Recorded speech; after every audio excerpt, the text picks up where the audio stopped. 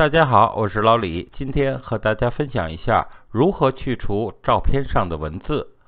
我们可以通过左边工具栏中的污点修复画笔工具，对上面的文字进行涂抹。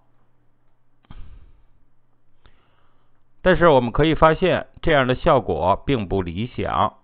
那么我们再换一种方式试一下。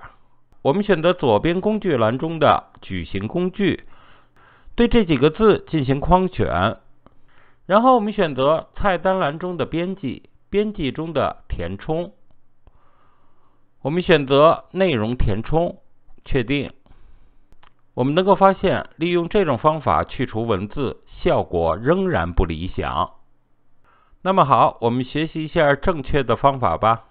首先，我们选择菜单栏中的选择，选择中的色彩范围。我们用吸管工具吸取文字上的颜色，适当的调整一下它的容差。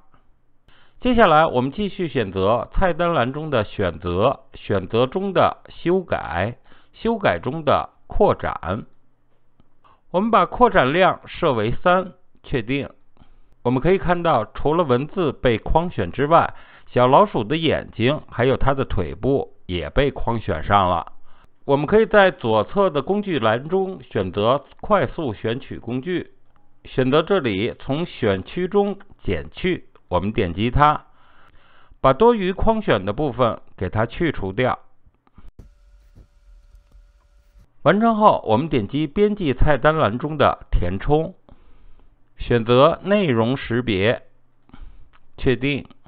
我们按快捷键 Ctrl+D 取消选择，这样画面中的文字就被完美的去除掉了。你学会了吗？好，我是老李，非常感谢大家收看，我们下次见。